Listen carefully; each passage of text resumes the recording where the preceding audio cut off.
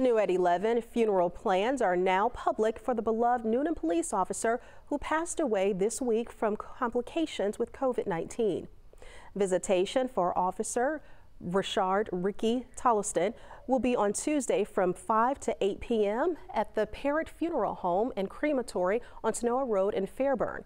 The funeral service will be at the same location the following day, starting at 2 p.m. with burial plans for Holy Hill Memorial Park. In lieu of flowers, the family is asking loved ones to donate to the Public Safety Foundation in his name. We have information on how to donate at 11alive.com.